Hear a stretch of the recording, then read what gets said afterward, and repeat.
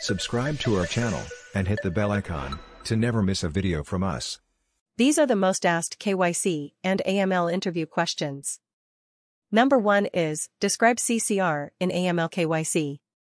CCR refers to counterfeit currency reports, and it is a report which lists all cash transactions conducted by using forged or counterfeit Indian currency notes. Number 2 is, how will you identify suspicious transactions? Suspicious transactions can be identified by observation, analysis of exception reports, and by using AML software. Number 3 is, what is meant by name screening? Name screening refers to ascertaining if any customer of the institution is part of any blacklists or regulatory lists. Number 4 is, what are the stages of money laundering? The 3 stages of money laundering are integration, layering, and placement. Lastly, what is SDN in AML/KYC? SDN expands to specially designated nationals with whom U.S. citizens do not conduct business.